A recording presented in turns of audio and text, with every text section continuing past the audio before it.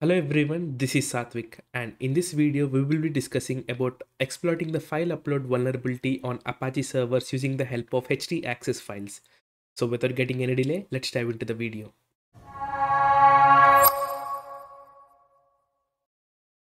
Guys, first of all, really thank you for all your support. If you want to connect with me personally, you can check out my Twitter and LinkedIn.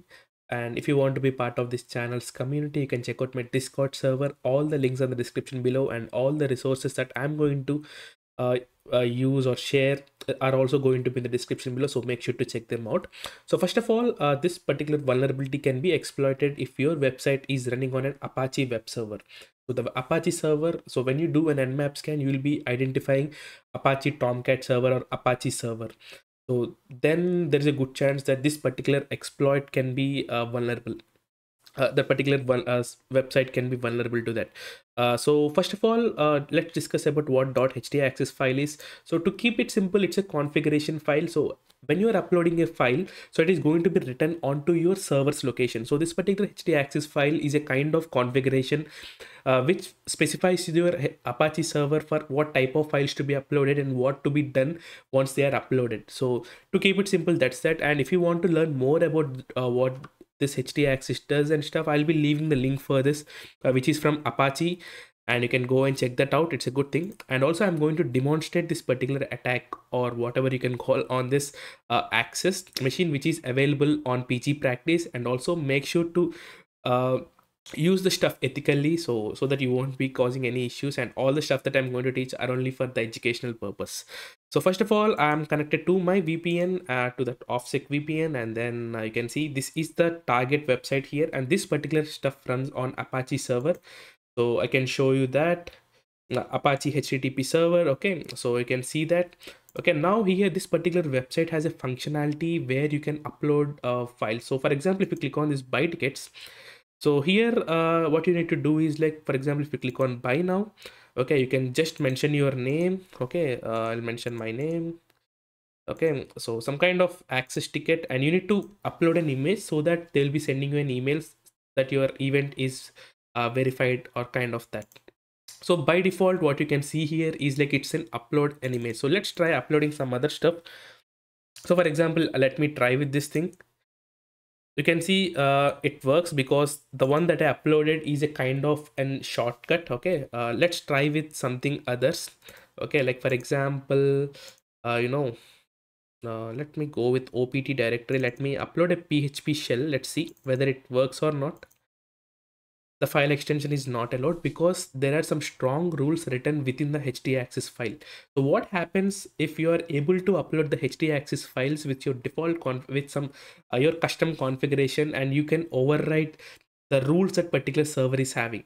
So for that, I'll show you a sample content that you can put it in your htaccess file. So for example, you can see you can write this in you can create a htaccess file with this particular name.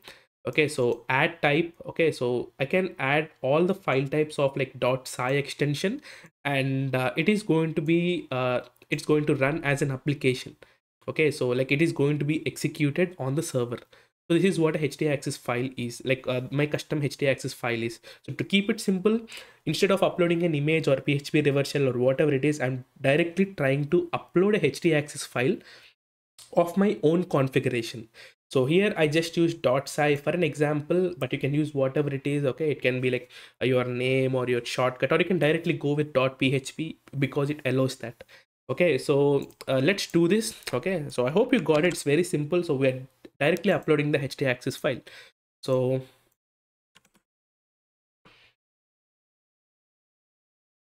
let's go to downloads once. Okay, let me nano this .htaccess file. Okay, I'll just create .htaccess file. So you got it. So you can I hope you got it. So I'm trying to allow some certain type of files with the extension .sci. Okay, and it is going to be ran, it is going to run as an application with this httpd server. So control S and control X, you can't see it by default because if you add dot in front of a file, it is going to be as a hidden file. So you need to do ls-la so that you can view that .htaccess file is there here. So now let's come back. Okay, let's click on OK.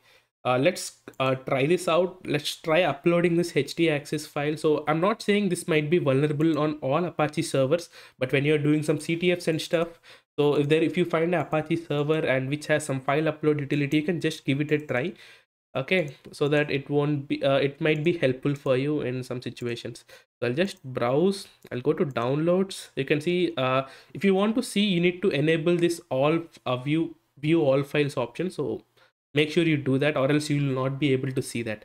Okay, I'm going to click on purchase, and you can see it surprisingly accepted the htaccess file. So the developers who are watching this video, so make sure you're not allowing the some other files. Okay, so other than the intended ones. Now let's create a shell. Okay, so I'll copy, okay, PHP reverse shell here. So you need to use a PHP reverse shell. Like if you go and download a PHP reverse shell from Pentest Monkey or stuff, it is going to give you a Linux based stuff. So you need to always use a PHP reverse shell which is based on your target. Like for example, my target here is Windows, so it's going to be different. So I'll just do code is nothing but a VS code here. So I'll show you this particular reverse shell that I'm PHP reverse shell that I'm using here is like it works for both Linux, works for Linux, Mac and Windows. So it works for everything. Okay, so you can see all this stuff. So if you want, you can go and read them, it's fine. Okay, so you're just trying to exploit stuff. At the end, you can see you need to give your local host. Okay, so for example, it's in my case it's 192.168.45.190. okay, and the port is going to be 1337. Control S, and it's not yet done because the configuration which we allowed is like we can only upload .sci files there. Okay, so I need to move this to, so move PHP reverse shell to shell.sci. Okay, so now we can see that. Okay, but before that, make sure to find out where the particular images and stuff are getting uploaded to. I'll show you an example here. So for me, I did a brute force file brute force, and you can see all the files and all the images and stuff are going to be saved at this location, because after uploading your reverse shell or something like that, you need to able to find out where that particular stuff is, like where it's getting stored and whether you can access that or not. Okay, or else it will be just useless. Okay, but before that, let me create a listener. My is on 1337, sorry. You can try it on anything else. Okay, sometimes only some might allow, only some files type might allow, so just give it a try on all. So I'm just going to upload shell.sci and purchase. You can see you will receive purchase because it actually accepted my file. Okay, so now I'll go to uploads. Oh shit, I think it came back. Fine. Uploads, and you can see shell.sci is here. Let me click on that. Now you can see I have a shell. So the thing, to keep it simple, so we are abusing a file upload vulnerability. Instead of if there is no PHP is not allowed, like instead of trying some different extension type, we are directly uploading the htaccess file, which is nothing but a configuration which tells the server on what type of files to what type of files can be uploaded to that particular location, and what type of stuff that can be done with that particular file. So I hope you got this video simple. And coming to the next part, this particular machine has like Kerber hosting and stuff. So this is an Active Directory based machine, so you can give it a try. But this particular stuff that I shown you, like uploading the htaccess file and getting access to that machine, initial access to that machine, is nothing but like the initial way to get into that machine. So this is not yet done to that. So if you have a PG practice, just give it a try. This is a very good machine, and this is a very good learning that I've had by exploiting the file upload vulnerability. It's very cool because I used to I solved few of those challenges where I used to, for example, if PHP is not allowed, I used to go with PHTML, PHP 7 and sort of stuff. But here we directly upload a configuration file, which I felt really cool. So just give it a try, it is going to be wonderful. And thank you for watching this video till the end, and I'll upload more videos like this. And if you have any suggestion for the new videos and stuff, just post it in the comments, or just tag me on Twitter or wherever it is. I'll be very happy to answer, or happy to take your suggestions. This is Satvik signing off. I'll meet you in the next video. Thank you.